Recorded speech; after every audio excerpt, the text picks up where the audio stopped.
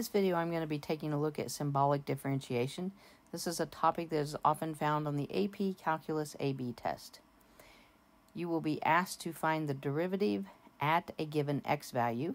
They will give you a variety of function values. In this particular example, I've got f of 2 equals -4, f prime of 2 equals 8, g of 2 equals 3, g prime of 2 equals -1. They're going to ask you to calculate the derivative at x equals 2. So in this first example, I've got f of x times g of x. So I'm going to need to calculate the derivative symbolically first, and then find that derivative at x equals 2. So since it's basically two functions being multiplied together, I'm going to have product rule. So I'm going to have f of x, the first function, times the derivative of the second function, which would be g prime of x, plus the second function, g of x, times the derivative of the first function. And that is the derivative taken symbolically. Now, they want me to calculate the derivative at x equals 2, so now I'm going to show f of 2 times g prime of 2 plus g of 2 times f prime of 2.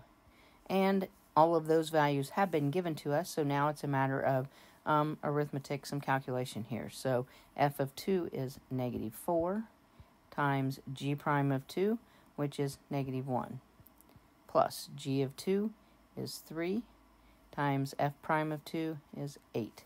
So then we're going to have a 4 plus a 24, and then a total of 28 here for my final value.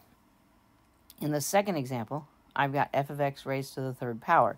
This is going to indicate a chain rule. The outside function is something being raised to the third power. The inside function is that f function. So we will calculate the derivative symbolically first. So we'll use power rule. We'll pull that 3 down. We'll keep the inside function f of x and leave it alone. And we'll remember to subtract 1 from that exponent.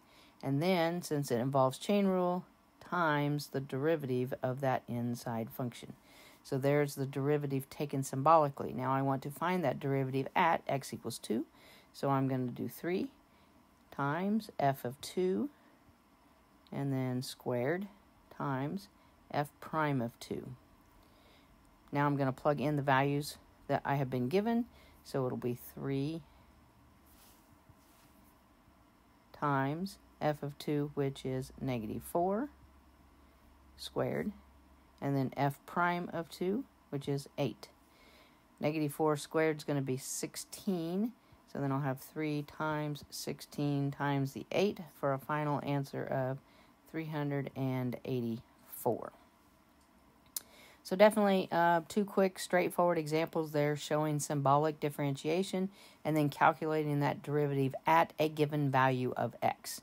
Again, this is a common topic that is often found on the AP Calculus AB test. Definitely thanks for watching. If the videos are helping, please share with your friends so they can benefit too. And don't forget to subscribe to the channel and turn on your notifications. Thanks.